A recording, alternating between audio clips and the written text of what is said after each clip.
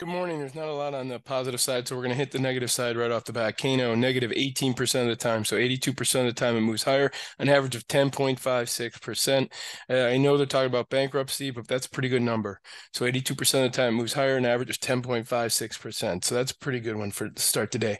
APD, Air Products Inc., negative 57% of the time, an average of negative 1.37% return, earnings and dividends on that one.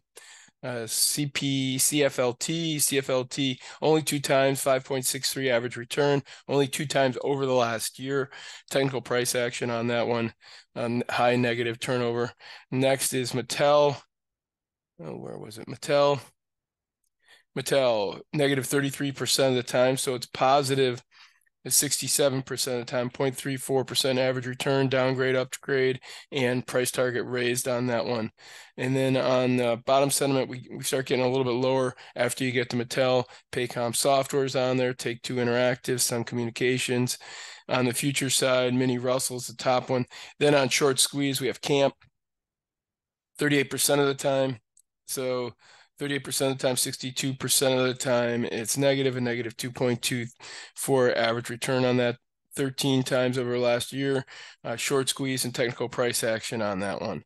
Then on the earnings watcher today, I'm going to go down here. So NSSC, 43% of the time it's higher, 0.33, and then earnings on NSCC.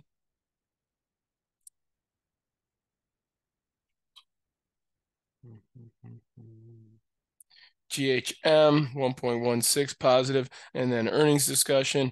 All right, let's look up Apple. It's gonna be a quick video today, people.